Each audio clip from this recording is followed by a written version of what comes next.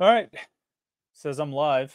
The old streaming software says we are live, and so I guess we're good to go here for this week's Panther-Lair Show on Wednesday, March 27, 2024. It feels very official and old-timey to say the date as part of the program, but we are live tonight, as we are every week, to talk a little Pitt sports with you. Football, basketball, recruiting, we talk it all right here on the Panther-Lair Show with Jim Hammett from Panther-Lair.com. We'll welcome him in shortly as we get through our preliminaries like we typically do.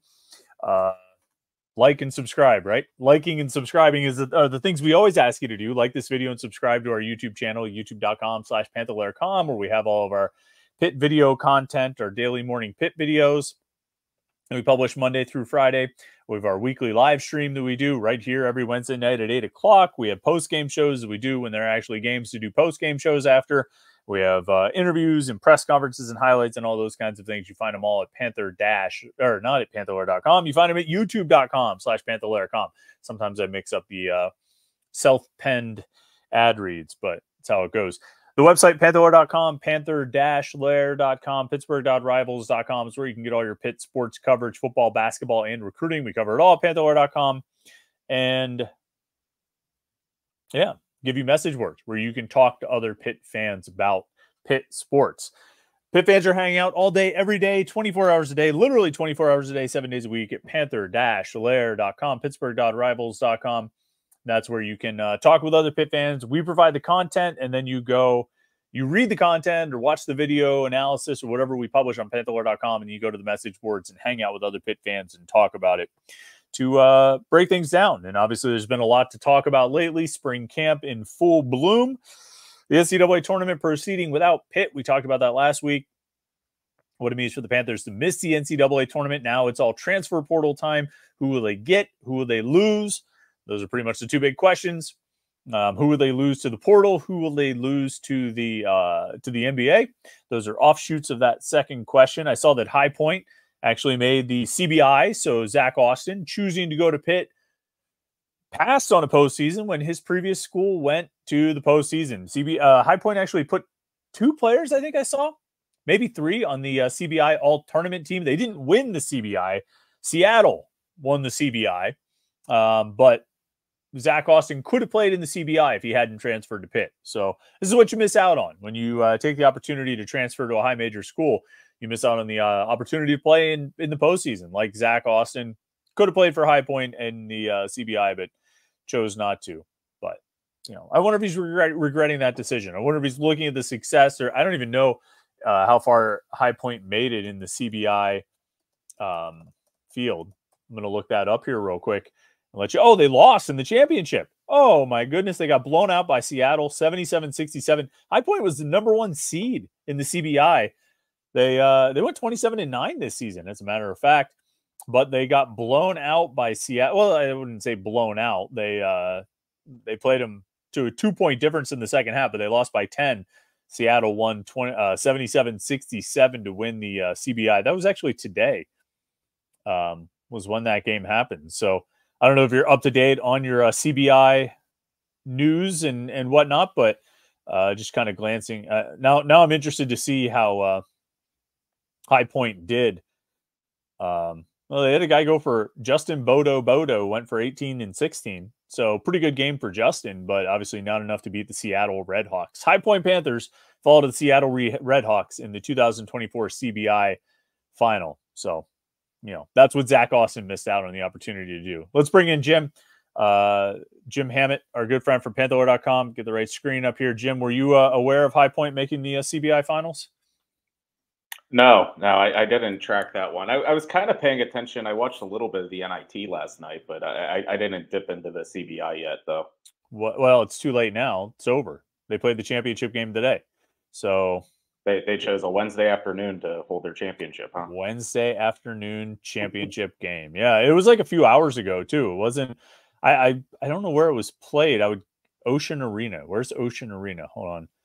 Let me check. Oh, in Daytona Beach. Woo. I don't know. Destination. I didn't know the CBI had like. I thought the CBI was like hosted. You know what I mean? I mean, obviously it used to be, but yeah, maybe I guess they've changed Maybe they've changed there's just, I mean, I'm sure you still have to pay to get in, but, well, now or they just open the door and like, hey, if you want to watch this, by all means. Yeah, people just stumble into the stumble in and be like, what's going on in the Ocean Center today? The Ocean Center in Daytona Beach, not to be confused with Deltona, Florida. I always make that mistake. I'm kind of scrolling through some photos of the Ocean Center in Daytona Beach. Anyway, shout out to High Point for winning the CBI. I remember those days. Were you? I mean, what do you remember watching the CBI back in like 2012? I remember it was happening. I don't know if like the championship games were televised. They were on.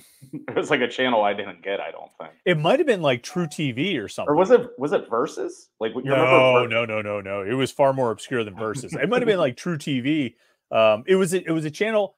I remember it was like only available on like Dish or something. So a bunch of like for the road games, people went to Buffalo Blues and Shadyside because it was like the only place in the city that had whatever package you needed in order to get that channel that broadcast. For some reason, True comes to mind. It was something really obscure, like a TBS offshoot or something like that, or This TV or one of those, like My TV or something, like something on like I don't know if you have a digital antenna now, but you can get like channel 2.4. Yeah. You ever see those? Like, which you can find some pretty great programming on like 2.3 and 2.4 and 11.3 and stuff. You can still happen upon like a late night auction show or something like that. It just I saw someone say this the other day, and it's very true. Nothing on YouTube or Instagram live feeds or anything like that people do these days will ever match the brilliance of like a late night public access television program. I don't know if you ever watched many of those, but like there were a few around here there was a Saturday night show, public access show, like that showed horror films. I think it was called It's Alive or something. And it was great. And it was like relatively youngish guys. And they had like a metal band and they all dressed up in like ghoul makeup and stuff. And they would be ghouls. And then going to commercial break, they'd show like an old like movie, probably something in the public domain. And then they'd go to commercial break and play like their metal band would play going into and out of commercial breaks. It might not even been public access. It might have been like channel 11 or something. It was great though. You don't have any memory of that, right? You probably didn't get that in Johnstown, did you? I don't remember the metal band watching horror movies now. Yeah, it was awesome. It was awesome. I think it was called It's Alive. Yeah. There's one out of Chicago too called Svengoolie. He's pretty great. He's still on. You can find Svengoolie every like Saturday night. He does sort of a similar thing just without the metal band. But anyway, somehow like 40 people are still watching this despite this Josh Newark says it was HDNet. Wow. Is that right, Josh? Was it HDNet? I felt like it was even more obscure than HDNet. But I'll take your word for it. I mean, it very well could have been HDNet. So, thank you, Josh. I'll take your word for that. Yeah. Anyway, 2012 CBI. Good times. Good times. Jim, I want to get into a lot of these comments and questions. People are having a lot of things to talk about. Oh, Josh says he looked it up. And Wikipedia doesn't lie. So you're right. I'll take your word for that. Thank you, Josh, for the research. Josh is in our fact-checking department, I think. Yeah. He's on the desk. So thanks, Josh. We appreciate you. Let's see. I want to get into some of these comments and questions. I want to ask you about Pro Day, but I want to get into some of these topics first here. And Voodoo IPA confirmed HDNet. Look at this. We've got some veteran. If anybody here went to Buffalo Blues to watch those games, comment here. There were like 10 of us, and I mostly remember everybody who was there. Bacco was there, Brian Bacco. I saw him today. I feel like our friend JD might have been there. If he wasn't there, he was still like in the zoo at that time. I think Voodoo IPA attended all the home CBI games. I did too, but they didn't. They played a game at like Butler's Arena. Maybe that was where the championship was held or something. But they played at like who did they even play in that? George Washington or somebody like that. They played Washington State. It was a Washington State. Yeah, maybe. They did play George Washington in the that was the NIT. Yeah, that's right. That's right. The penultimate year. Were you at that one? Probably. You remember like the George Washington mascot, like just like basically twerking. It was kind of weird to see because it's like a giant George Washington, like just kind of dancing along to the stadium music. Yeah, I always thought it was weird when like Robert Morris would roll in with the Colonial because he's got like a George Washington kind of look. You know what I mean? I have a vague memory of that. I just remember that it sucked. That's all I remember about the George Washington game. That's why I was cool with the NIT not being a thing this year. I was like, that wasn't that good of an experience. Don't really need half an effort and half a performance to this year. Don't really need to experience that again. But all right, I want to get into some of this stuff. Starting on the football side here, Hog Muncher says, any insight into what the offense is going to look like from spring practice so far, other than just fast? I mean, I think that's the one thing I think everybody sitting in the stands is going to see first, is that they go fast. And I think we'll probably even see it at the spring game, right? Like, I don't think they're going to hide that. I remember Todd Graham's offense was going to go fast like that. And the stat people were all like geared up for the spring game because it was going to be like a test run for them, that they could practice. The tempo is going to be the thing that stands out the most. I think, Jim, and, get your thoughts on this too. Once they get into the actual season, I do feel like this is going to be an offense that tries to like chip away, get rhythm going, shorter completions. They keep talking about stretching the field. I imagine for a number of reasons, both on what I think Cade Bell wants to do and what I think they have the receivers to pull off and the quarterbacks to pull off. I think they're going to try and chip away, get into a rhythm, get the tempo going with quick passes, screens, and quick little hitches and things like that. And I think that's what it's going to look like. I think there's going to be runs involved, but as far as the passing game, I think that's what you're going to see, like a kind of a rhythm passing offense. Is that kind of what you're expecting? Yeah, that's kind of how I envision. And I cover practice on Friday, and Pat Narduzzi, like before or after practice, he was kind of talking about it.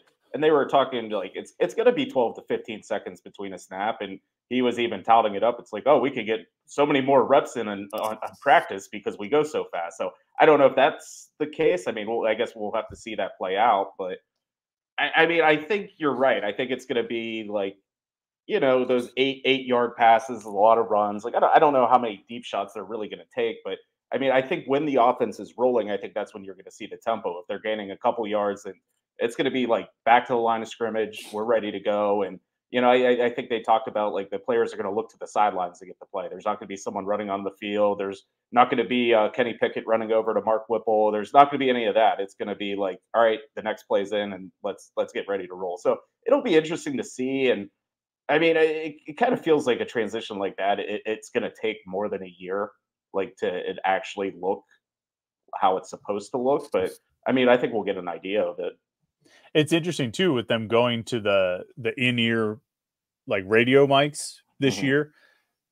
Like, that's good, but it almost doesn't help them as much. You know what I mean? I think that helps. That's something a team that huddles will be able to use a lot more, because you call in the play to the quarterback and the quarterback gives the play to everybody. Here, everybody's looking at the sideline and getting their signals anyway. So it'll be helpful for Cade Bell to have a direct line to the quarterback and be able to say a couple of things to him. But first of all, when they're going so fast, there's only so much you're going to be able to tell them, because you're not really going to be able to convey that much information in 7 to 10 seconds.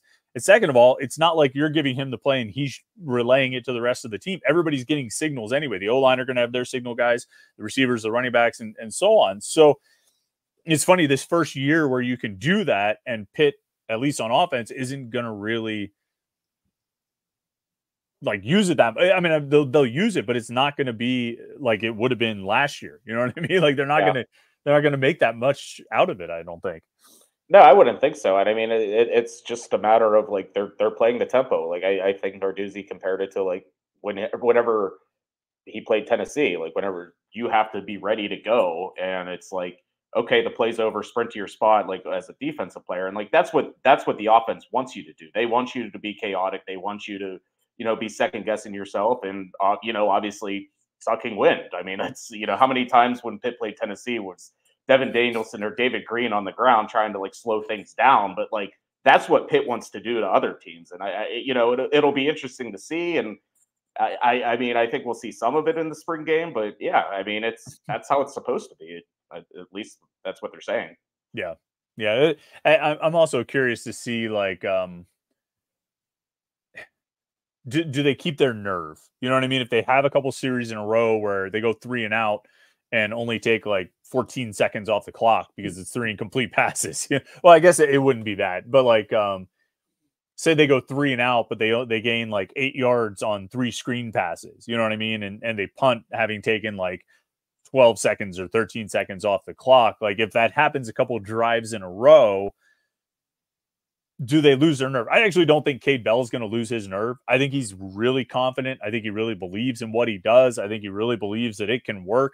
And I think I think he's got a whole lot of confidence that he's going to be able to pull this off. And I don't think Pat Narduzzi will meddle to the point that he'd be like, all right, that's enough. Slow it down.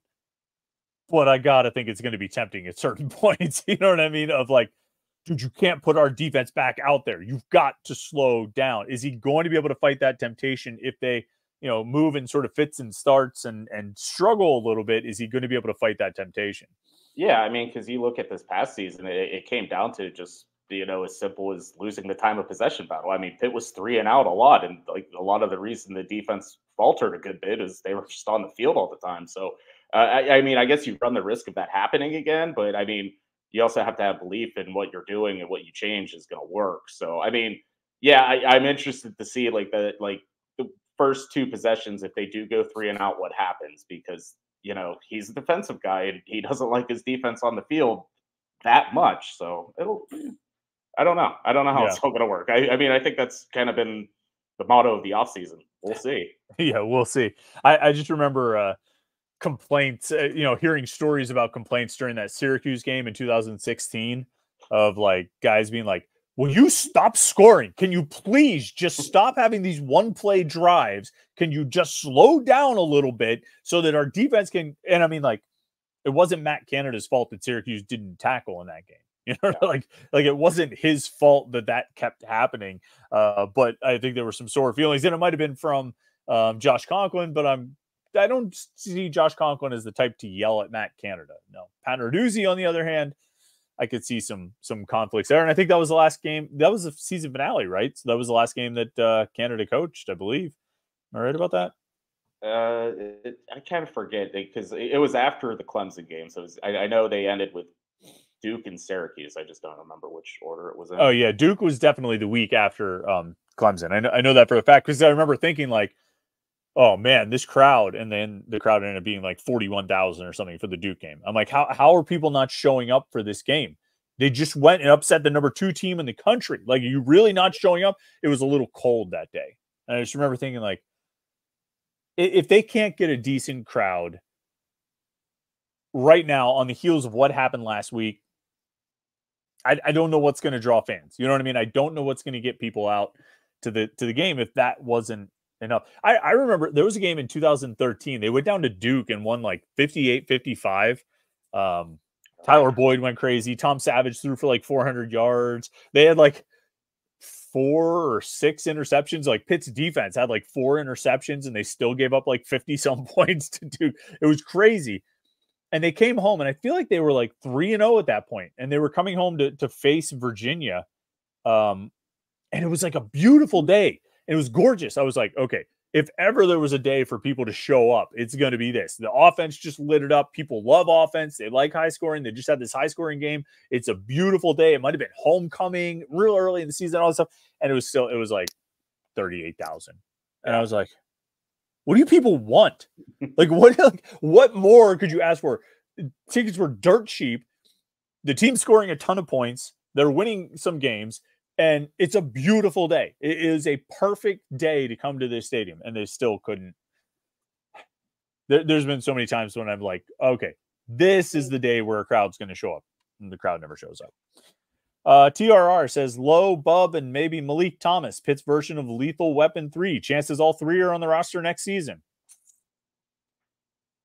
I mean, I'm going to play the odds and say the chances of all 3 of those guys being on Pitt's roster next season are low. There's a lot that has to happen. I mean, Jalen Lowe feels like the easiest one out of all that. They just got to get an NIL deal worked out. Bub Carrington, he's got to figure out if he's going to go to the NFL, the NBA or not. And then Malik Thomas hasn't even reclassified yet, right? I know there's a lot of talk about him possibly doing it, but as of the last check, he's still in the 2025 recruiting class. So, like, and then, you need to reclassify and you need to beat Kentucky for his recruitment, which I know it seems like a groundswell of, momentum in Pitt's favor. But I mean, there's a lot that has to happen for Pitt to get those 3 guys all on the roster next season. So I would say the odds are pretty low. What do you think? I would think low, and I would also think like Malik and Bub probably wouldn't cross over. Like it would be like maybe Malik goes to Pitt after Bub declares he's in the NBA, because I think they kind of like do the same thing and they kind of have the same role. So I don't know how they would coexist. But again, yeah, Malik Thomas still has to reclassify, and like as of like I think last week were the state championships, and his coach was saying like, yeah, we have this like really great schedule next year, and like Malik's going to be on our team, and it's like, oh, okay. So I don't know. I mean, I don't think he made any decisions yet. He may know, he may have an idea, but I don't think there's been anything concrete saying Malik Thomas is skipping his senior year of high school. Yeah. So there's a lot that would have to happen. And Austin Libro asked the same question. What do you think the chances are of Malik reclassifying and coming to Pitt? I mean, right now, low. I think Pitt has a decent shot. I just don't know if they have a decent shot of landing him for this fall. You know what I mean? Like like taking the reclassifying question out of it. How do you feel about Pitt's chances? I'd say they're pretty good. I mean, as good as they can be whenever, the competition's Kentucky, Indiana, Kansas, whoever. So, I mean, I think Pitt's done a really good job. I think the Cables have a good relationship with them. And obviously the Cummings factor, being close to home. I mean, like they've done everything right. And I mean, obviously in this day and age, recruitment's kind of come down to NIL and can pick it close to what the other schools are offering. So I think Pitt has put itself in as good of a position as it can. I just don't know where that really leaves them in terms of a percentage. Yeah. And if he doesn't reclassify, if he stays in the 25 class, then there's like, there's a lot of time left. You know what I mean? There's a lot of different, there's a lot of time for this thing to take different twists and turns. Wolf HD says, any truth to Eli Holstein seemingly already being top 2 on the depth chart for quarterback?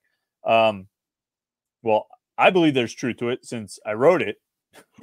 I wrote it on whatever day it was, Tuesday, that I think it's, I think I wrote last week that I believed, he had moved up to number 3. And I think, based on what we've seen out of some practices and what we've heard out of some things, I think he's working right behind Nate Yarnell and potentially pushing Yarnell. I don't think he's jumping into the starting job just yet, but I do think he's worked himself up in the top 2. So yeah, Wolf, I would say I do think there's some truth to it. I hope that's a question that was based on reading what I wrote. But as far as Eli Holstein, the transfer from Alabama, I think I look at the guys around him, right? I mean, I think Nate Yarnell has still kept himself at the top of the depth chart. But when you move on from there, Jim, like Christian Veyer, I just don't know. And I mean, anything can happen. Anything can change. I think it's going to take a lot for him to sort of get the trust back, so to speak. I think, everything, we heard last spring and last summer that he was turnover prone and he made mistakes. Obviously that showed up during the season when he had like 6 interceptions and 2 fumbles in his final 3 starts. It was pretty disastrous performance and very turnover prone. And it sounds like that hasn't changed this spring, that he's still making those mistakes. And then you move beyond that, it's Ty Diefenbach, who I think is still pretty raw. And, even though he's the same class designation as Holstein. And then there's Julian Duggar, who's a true freshman. And so it's not crazy to me that Holstein has moved up the depth chart. The question is whether he'll end up passing Nate Yarnell. I think he'll get an opportunity to do so. I think they'll make a real competition out of it. I just don't know if that's going to happen or not, but it would not shock me in the least if we go into next season and it's Yarnell listed number 1 and Holstein listed number 2. Would it shock you? No, not at all. I mean, I think at the start of camp, we would probably say it was Yarnell, Veyer, then the other 3 were kind of all on equal footing. I think so far he's already passed the other 2, which isn't a surprise. It's kind of what we expected. And I mean, I think right now it's like the backup battle is between Veyer and Holstein, and with Holstein probably slightly ahead right now. I know when you wrote that, everyone like on the message board like quickly was like, oh, he's like as good as Yarnell. Like, let's just start him. I don't think that's what the case is. Like, and that's not what you wrote either. Like, I don't think you ever made it like anything like, no, Yarnell's still the starter from everything we've heard and seen. And so I don't know, but I mean, I think Holstein's going to make a push. And I mean, I don't think they're going to announce a starting quarterback this spring. Like last year, like we kind of knew it was like Jurkovec, like by this time almost. I think Yeah. they kind of let it out. And I don't know if they're going to do that just yet, but I mean, it's still Yarnell right now. But I mean, Holstein's definitely going to make a push. Yeah. The other thing in that thread on the message board, some people were like, if it's close or whatever, I say you just go with Holstein and take your lumps this year. I don't think you take your lumps the year after you go 3-9. No. Like this is not the time to take your lumps. You need to find your best option, the guy who gives you the best chance to win. You need to roll with him because you took your lumps last year, and you should have taken your lumps all season with Nate Yarnell last year, and it would have been okay to do so. You're coming off, 20 wins over the course of the previous 2 seasons. You could take your lumps with Nate Yarnell. You'd be all right, and you probably would win 6 or 7 or 8 games doing so. But you didn't do that. You wasted away like 10 games or 9 games, and you ended up in the situation where you were 3-9. Now you can't take your lumps. You have to have your best guys out there. Now, Wolf HD follows up and says, if it's true that Holstein moved up, I think Bayer transfers again, is what Wolf HD says. He can, right? So they remove the rule about 2-time transfers or whatever. Bayer wants to transfer. Look, there's 5 scholarship quarterbacks right now. I don't think they'll have 5 scholarship quarterbacks in August. I think somebody from this group is going to leave, whoever it may be. I think somebody from that group is going to leave. I think the question, Jim, is do you think, and we don't have to really name names, but do you think one guy's going to leave, or do you think more than one will leave? I mean, if any quarterbacks leave, I would probably have it less than 2. I mean, I could see one guy moving on. I can't see everyone moving on because it's like a guy like Duggar, like he's a freshman, like how he's not expecting to play this year, no matter any of the circumstances. So I don't know about Bayer. I mean, I saw Christian Bayer today. He was the quarterback at the Pitt's pro day today. Oh, did he throw? I was going to ask you about that. Is he threw for Bub Means? He did. And Phil Dracovic? Yeah. We were talking about that at practice yesterday. I was talking to some of the other writers. We were trying to guess of like who would throw for Bub Means. Like it wouldn't be Phil since Phil was running routes. Would you have Yarnell? Would you have Bayer? And the thing I felt was like, Bayer would make a lot of sense because when it's just him throwing to a receiver, like he throws a really, really pretty ball. You know what I mean? He throws the ball really well. He's got a big arm. Yeah, it looks great coming out of his arm. But the problem is when you put the darn defenders on the field and then they want to get the ball, and like it just gets tricky then. The ball ends up going to them. And you don't want it to go to them, but it does. But if you take those, so-and-so's out of the mix and it's just you and a receiver, that's a pretty great setup. If I was Bub Means, I would probably pick Christian Bayer as well. How did he look? I mean, did he make nice throws to Means and Dracovic? Yeah, he was making some good throws, and I thought Bob looked great. I mean, they started doing interviews like while that was going on, so I didn't get like a close look of it.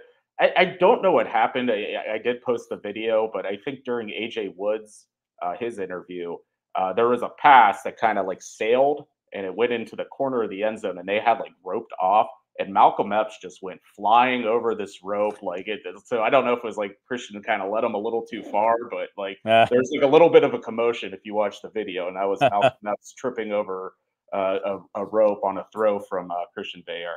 That's right, Malcolm Epps. He worked out too. So was it Epps, Means, and Dracovic as far as like offensive like skill guys, like receivers, tight ends, and Sebo. And Sebo, right, running back. Okay, so those 4 guys. It's not a bad group, I guess. How did you happen to make? I apologize if you wrote this. I didn't get a chance to follow along with the thread, but how did Sebo? Did you get a sense of how he tested today? I thought pretty well, like in terms of like I was looking at his like 40 and his bench, and like it wasn't that far off from like some of the best performers at the combine. So I forget the one. I wrote something. I think Shane Simon's bench press would have been tops of any linebacker at the combine, which was impressive. Yeah, I was impressed by that. I wondered about him. We were talking about like sort of under the radar draft guys the other day, and I wondered about Shane Simon. I wondered if he was like fast enough, if he was athletic enough. How did he look going through those parts of the drills? I thought he looked pretty good. I don't know exactly what I'm looking for as as opposed to the NFL scout standing next to me, but I thought he was moving pretty well, and I thought he had a good day overall. I thought his vertical looked pretty good. I don't have like the exact numbers in front of me, and like the whole combo or the whole pro day thing's weird because like everyone keeps their own notes and their own 40 times, so you have to like kind of like look Yeah, over right. shoulders, and so like you don't get like we're there for like hours, and like you only get like certain numbers that are actually real. You can actually count the bench presses yourself and that kind of thing. Yeah, but, like, when it comes to 40 time, everyone's, like, kinda holding their stopwatch close, so, like, I think Jerry DePaula and I were, like, standing next to, like, a Raven scout just kinda looking over his shoulder. You didn't bring your own stopwatch? I didn't, it's something I always forget until, like, the day of. I'm like, "Oh, crap, I have to, like, do all this." I think the one year I covered it a few years ago, I got my phone out, did the stopwatch on my phone, but it's a little bit tougher. Like a stopwatch, you know where the buttons are. You know what I mean? Like you don't have to look at the buttons. You just Nah, it's yeah, you click don't it think and you're about it. watching and you hit the other button. Your phone, you have to really kind of know where that stop button is, and that can get a little bit tricky. But anybody like surprise you with how they looked or how they tested or just anything from pro day today that really was a surprise? I mean, just talking, I think Jay Cradle was the first one that pointed out that Matt Gonsalves has only been working out for 3 weeks because of the toe injury and Right. everything. He didn't do everything at the combine, so like in 3 weeks he was moving around pretty good. I mean, he had 19 on the bench press, which was probably low for him, I would Yeah. say, but for the most part, he looked pretty good. And I think towards the end, even Narduzzi said he was like, yeah, he's probably limping a little bit, but like he did well. AJ Woods, his second 40 time. I mean, that's again, it's not unofficial, but it was like 4.3. I mean, like he was Yeah. moving, and I don't think that's a surprise. I think he's kind of held that distinction as fastest guy on the team since he's been here, and he kind of held up on it today. Yeah, he was really, I mean, he was a big track guy, you know what I mean, coming out of high school. And so I figured he would have good straight line speed, figured MJ Devonshire would have good straight line speed. I don't know. I don't have a great feel for what this draft is going to do for Pitt. You know, I think, seems like Bub Means will get drafted. I would imagine Matt Gonsalves gets drafted more than one of the corners. You think? Yeah, I would. The three guys that got invited to the combine, I think, are the most likely. But I think AJ Woods did some good things today, and like Mhm. I just kind of dawned on me because he was there. Jason Pinnock, like he did not get invited to the combine, but like he crushed it at Pitt's Pro Day a couple years ago and got drafted. And I kind of asked AJ, I was like, "Is that something you think about?" And he kind of did say like, "Yeah, like I know it's possible to get drafted and not go to the combine." And I thought Yeah. he did really well today. So I mean, if you're a cornerback playing in this defense, which I think NFL teams value, and you're running something below a 4.4, I mean, I think he has a chance as well. Yeah, Pinnock's tape was better though. Like I can't imagine AJ Woods' tape is all that good. You know what I mean? Like I think Jason was really good at Pitt. I think Woods was just okay. Well, they both kind of had the same thing because they were like the third cornerback. Because whenever Pinnock played, they had Dane Jackson and Damari Mathis. Like he was never like the Well, start. Mathis got hurt the one year. Mathis That got that is hurt true, in 2020, I think it was. Because Mathis and Pinnock never actually started opposite of each other. Because it right? was supposed to be their final year. It was going to be, or well, yeah, I don't think they actually started next to each other because like Mathis got hurt in the preseason effort. I think it was 2020. It was. Yeah. And then Pinnock played, but then Pinnock left because I don't think they were both on the ACC championship team, were they? No, Or maybe they Pinnock. were. No, Pinnock wasn't on the team. No. Okay. So then Mathis started that year. Um, so, so yeah, yes and no, but I mean, I think Pinnock was pretty good that year when he started, and he had good size. It felt like it was just sort of he needed to go over the top um, with the testing stuff, which he did. Whereas I think Woods, I don't know if Woods has the tape that Pinnock had. I wonder about MJ Devonshire. I mean, to be honest, I don't know if his tape from this past season was all that good. So he's got the great measurables, he's got the big plays, but I think there's a pretty somewhat strong consensus that he didn't have his best season this past year. So I wonder if that hurts him. I wonder Marquez, obviously the problems with the size, and that it's not that you can't succeed as a smaller corner. And again, he's proven it in this defense. I think he probably has the best film of any of those guys. He just doesn't have the measurables that they have. But I don't think he's going to get drafted because he's so small. Right. So I don't know. What did you say? What was your answer? Do you think more than one of those three gets drafted? I think Devonshire, I'm a little higher on him. I just think from what just kind of the vibes around him, it was like he didn't run the 40 today. He didn't do he stood on whatever he did at the combine. So, right. which I understand. If you do that well, you're not going to risk doing worse. No. But he said he had visits set up with the Bills and the Steelers, and it's kind of further along for him. So it kind of feels like he's more on the radar of being drafted.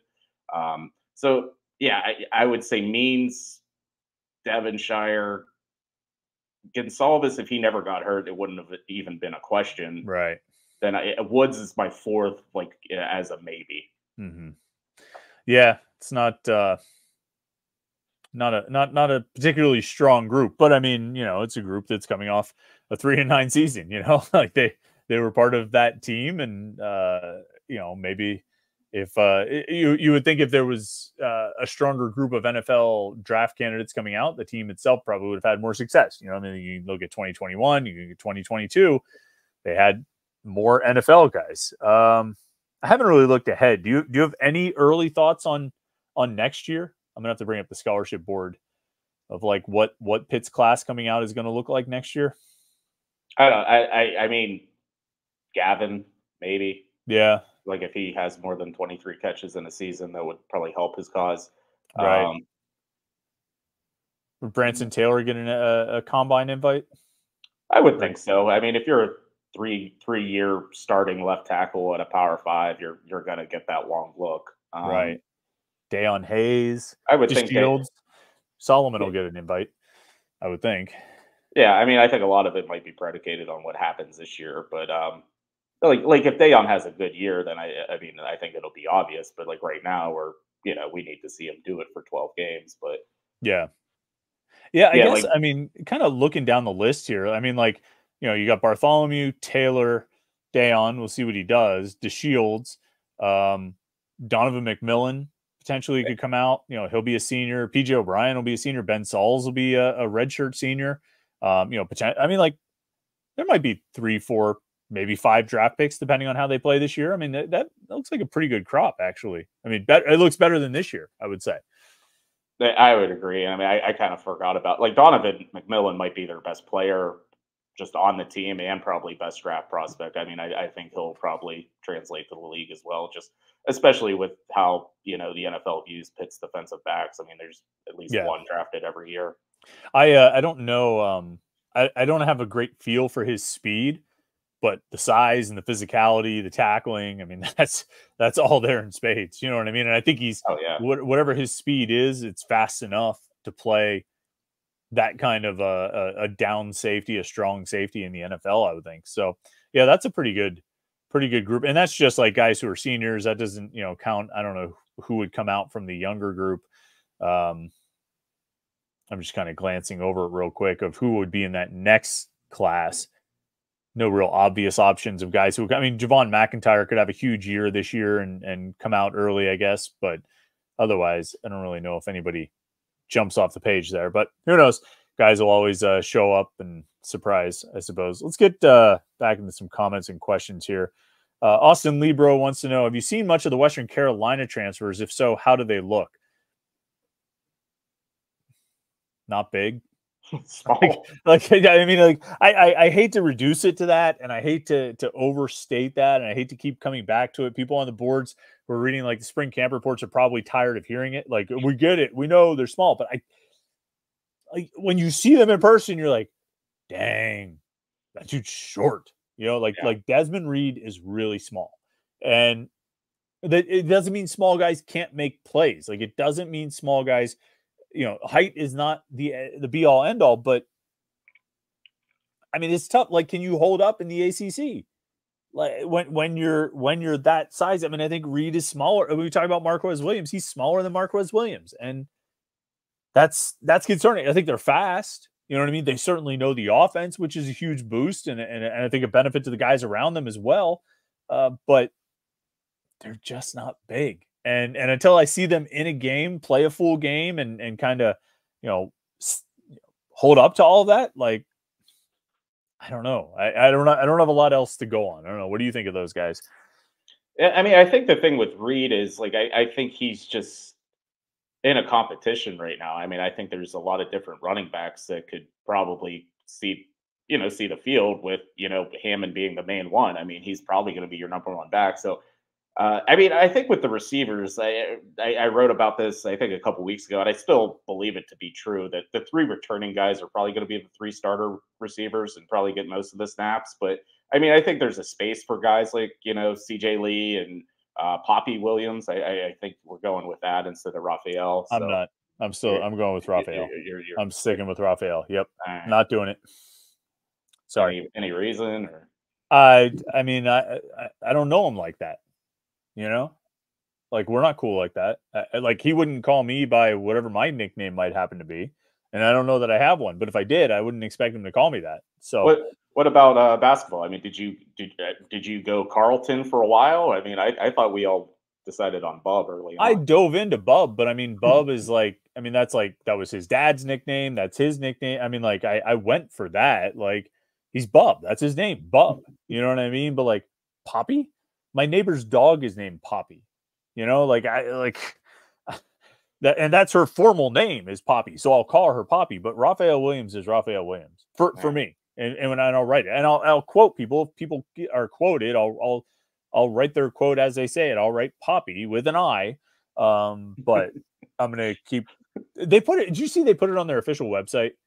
It's on the Pitt rosters. Raphael Poppy Williams. Let me see if they did it on the roster they hand out. What number does he wear? 20. No, they didn't. They put Raphael Williams Jr. But I think on the website it's Raphael Poppy Williams. So anyway, what were you saying about that? I apologize for the digression. No, I mean, I believe the three returning receivers are going to be those main guys, but I think there's like a space for these guys. I think with just the way they rotate and how much tempo there's going to be snaps for all of them. And I mean, I think they can help. I just not expecting any of them to be the leading rusher or receiver this year. Yeah, I agree. And maybe that's the best way. You know what I mean? You sprinkle them in, you mix them in, you use their speed where you can. Find different things you can do with them. Try not to be too predictable when they go on the field, but make the most of the talents that they've got. Josh Newark says 2 weeks out, predict the Ed Conway Award winners and tell me Daniel Carter doesn't win it again. I mean, I'm not going to bet against Daniel Carter. Everybody knows that. You don't bet against Daniel Carter for the Ed Conway Award, but I haven't heard much about Daniel Carter, so I'm not going to go with him. Defense, I don't think they typically like to give it to younger guys, but I mean, Cruz Brookins seems like an obvious option. Either him or Jesse Anderson or Braylon Lovelace. One of those guys from that 2023 recruiting class. They're talking them up so much. I think it's got to be one of them. I don't know on offense. I'm going to keep thinking here. If you have a different option on defense, let me hear it. And if you have a good option on offense, Jim, tell me, because I don't know who really. I have a couple ideas on offense. What do you think? I mean, I guess kind of what they decide what constitutes the Conway Award. I mean, I think they could go a couple different directions. Like offensively, like I think of someone like Jake Renda. Like he hasn't played a lot. I think he's getting some good buzz. I think he has very well could be the number 2 tight end, and he's going to see some time this year. So it wouldn't surprise me if like, all right, like we can tell you made a big jump, and that might be it. I mean, it makes it different when the whole offensive staff is new. So like they have no like preconceived notions of who these guys were a year ago. I mean, they're getting them fresh, but yeah, so how do they even know who's most improved then? Like how would Cade Bell and Jeremy Darvo and Bronowski and Laster and Lamar, how would these guys vote on most improved? They don't know improved from what? Right? I mean, or does it start like the first day of camp till the spring game? Who improved most during camp? Not like, not who improved the most since last season, but who improved the most during camp. Yeah, maybe. So then it could be anybody. Mm-hmm. It could be Nate Yarnell. Like they could go that kind of route, vote of confidence, that kind of thing. The old please don't transfer. We made you the Ed Conway Award winner. Why would you need to do that to the starting quarterback? I don't know. Like a Montrevious Lloyd or somebody. Like, I don't know. I don't know if there's an obvious option on offense. I really don't. Did you say a defensive idea? Did I No, forget I'm already? with you. I'm with you on Brookins and Brookins. Anderson. I keep hearing like such great things about both of them. Like Yeah, they have 5 safeties they could probably feel comfortable playing this season. absolutely. I mean, that's going to hurt Donovan McMillan's draft status when he splits reps with a redshirt freshman. You know, we're talking about him being the Pitt draft pick next year, but he's going to be splitting reps with Cruz Brookins. So not going to go all that great. Josh Newark wants to know, do you think Mark Whipple will use the green dot, or is running to the sideline still faster and providing more secure communication? I don't know. Is Mark Whipple coaching I was going to anywhere? ask, like, where's he coaching? All right. Come on, Josh. You're on the research desk here. I'll Google it, though. Nope. Wikipedia just says he's an American football coach who was most recently served as the offensive coordinator at Nebraska in 2022. So I guess he's not coaching anywhere. So he won't be doing any of it, green dot or sidelines, unless he's playing or coaching in high school, in which case he'll just send the wide receiver out with the play each snap, right? Stanky Bits says, how much control the offense will Cade Bell have? Pat Narduzzi wants to control the ball and sustain long drives and chew the clock. Bell seems like the total opposite. Points, points, points. Well, so here's the thing. And I think, Jim, you've said this. I think we've all said this. Like, you're right. That is what Pat Narduzzi has told us for 9 years that he wants to do. He wants to control the ball. He wants to sustain drives. He wants to win time of possession. But he hired a guy who is very much not going to win you time of possession. He might win you games, but Pitt will not win the time of possession a single game this season, and by design. If they win the time of possession, it will be an accident, because if they play the way they want to play, they will lose time of possession every week, just like Tennessee did, just like Central Florida did. A lot of, I think a lot of Brian Kelly teams, particularly back when he was in Cincinnati, they were always losing time of possession because they were going fast. So that's the goal. So Pat Narduzzi went out and hired someone who plays that way, who believes in playing that way. And I think he's going to give him full control of the offense. I think as much as people want to believe that Narduzzi is controlling with the offense and micromanages the offense, I really believe he lets the coordinator do what he wants to do. Even when it drives him crazy, he lets the coordinator do what he wants to do. And he hired a guy who does something very specific and has done it very well. And I think he'll let him do what he wants to do. So they're going to run Cade Bell's offense. It might not work. It might be a disaster, or it might be great. I don't know. But they're going to run Cade Bell's offense. I don't think Narduzzi's going to try and get him to slow down, because he hired him to do what he does.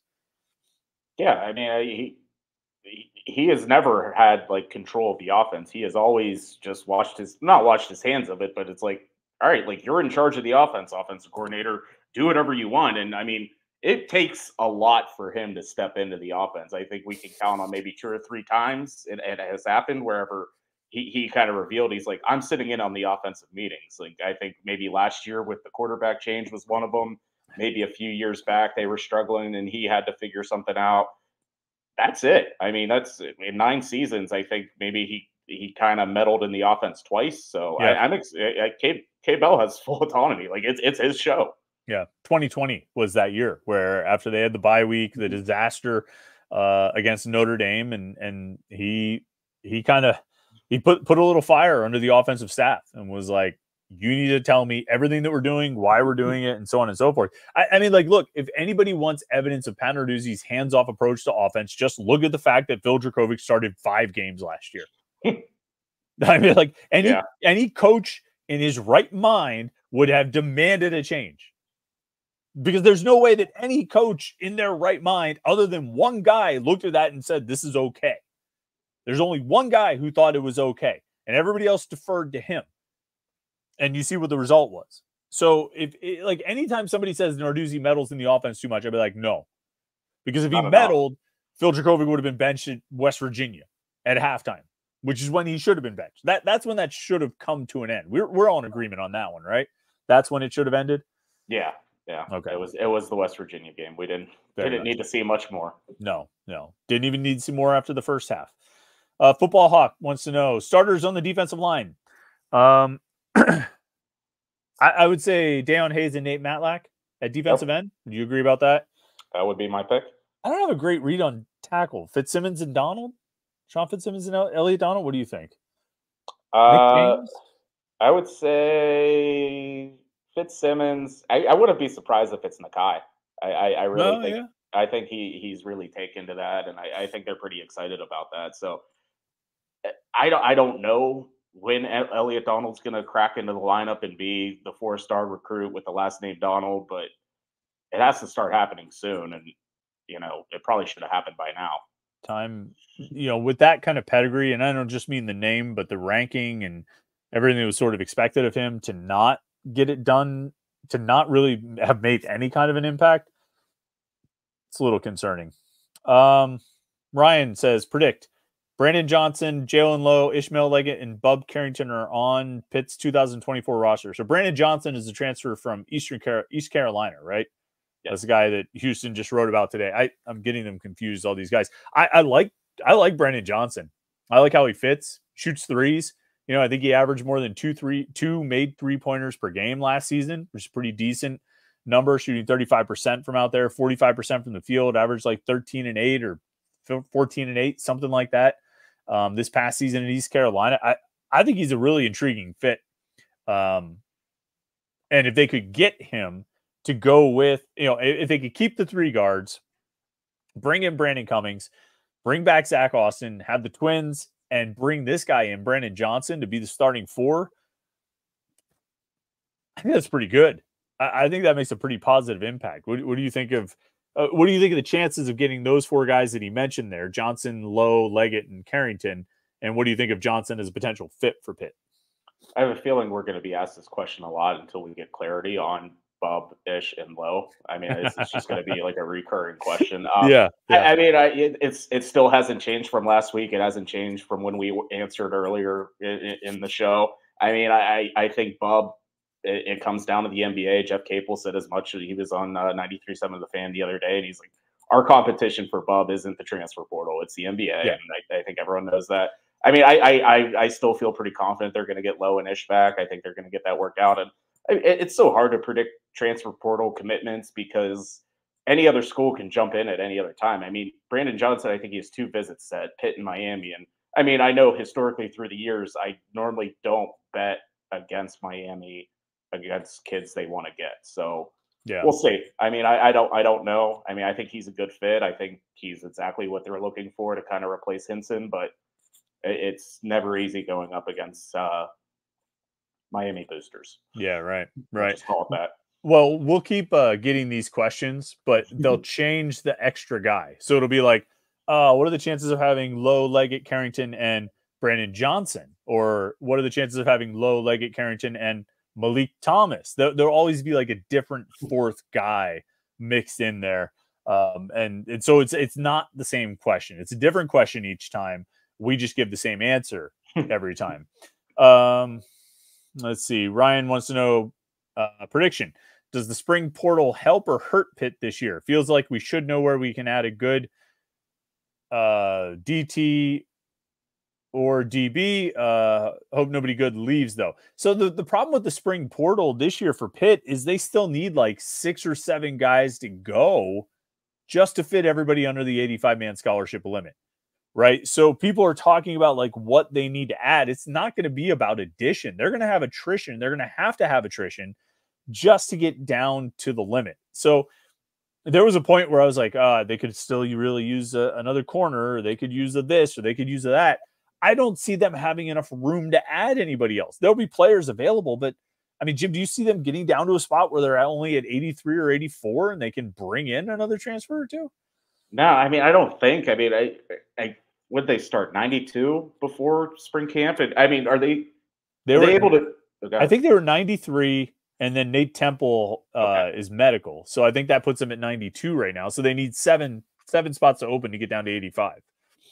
I don't see it happening because they have 7 recruits probably sitting at home, that are expected to join the program in June. So I mean, I think your DT that you're hoping to add is Jasir Whittington, who's been around all week. I think he's doing his spring break in Pittsburgh, which wouldn't be my pick, but not this week. Yeah, no, not this week. But yeah, I think the guys you're going to add are the recruiting class you have signed. I mean, I don't know if there's a lot of room for transfers at this point. Yeah, I agree.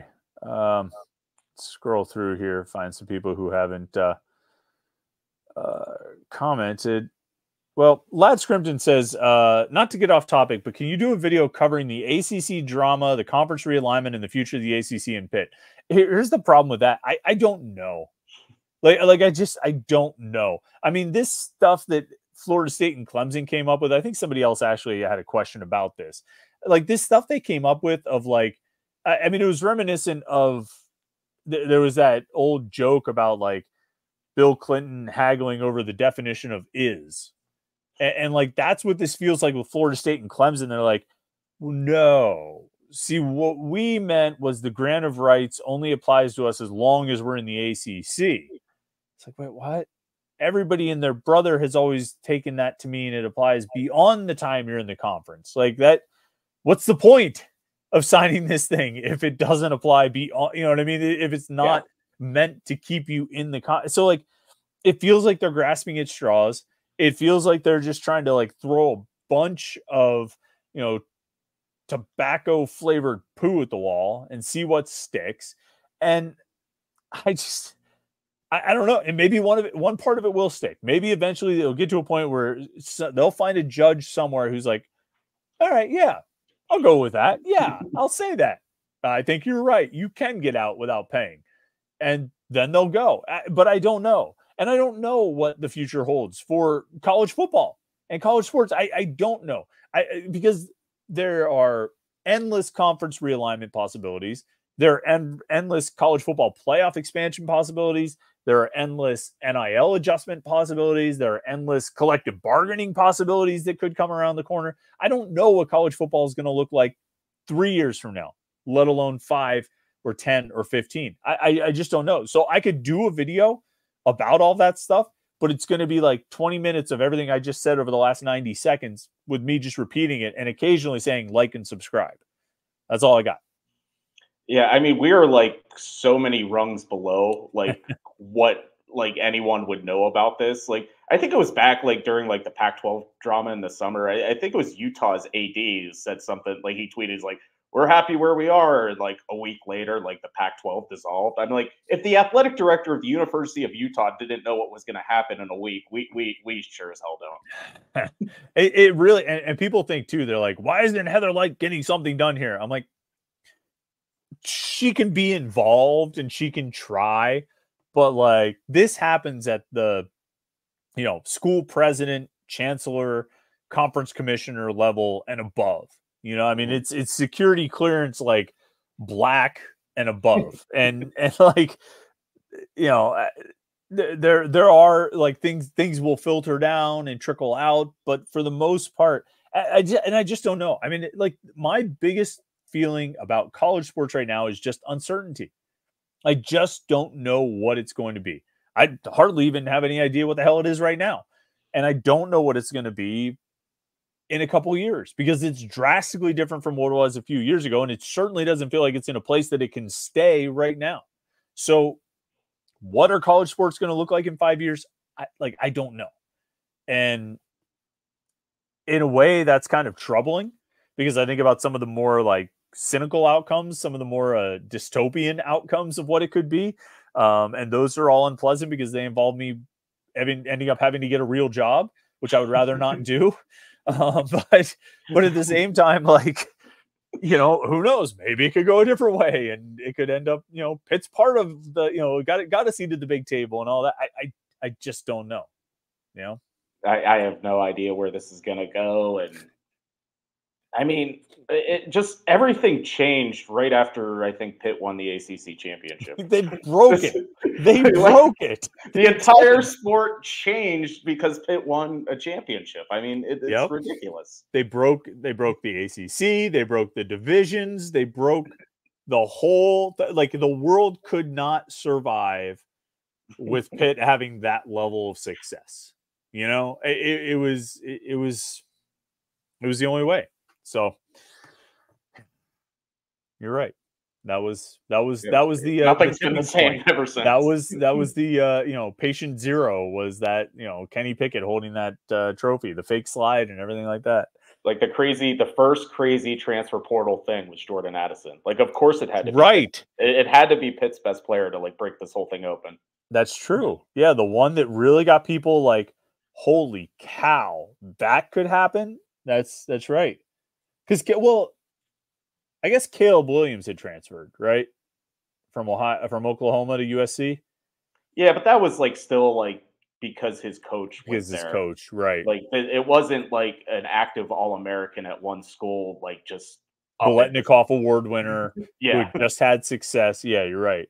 You're right. Wow, never really thought about this. Pitt as the moment. Pitt winning a championship is the moment when it all. This is going to keep me up for a while tonight, Jim, thinking about the implications of this. But we'll let it go here before everybody gets too depressed. But we thank everybody for tuning in tonight, as always, of course. So make sure you like this video and subscribe, youtube.com/Panther-Lair.com. And check out the website, Panther-Lair.com, Pittsburgh.rivals.com for all the Pitt sports coverage. Pitt practice tomorrow, spring camp. They're back at it in the South Side. I'll be down there. We'll have lots of coverage from that. Jim's got a lot of coverage coming from Pro Day and recruiting and all the different things that we cover at Panther-Lair.com. So make sure you tune in. Panther-Lair.com, Pittsburgh.rivals.com. Jim, thanks for your time tonight. Thanks everybody in the comments and the chats. You guys have a good evening, and we will talk to you tomorrow for the Morning Pit right here on youtube.com/Panther-Lair.com.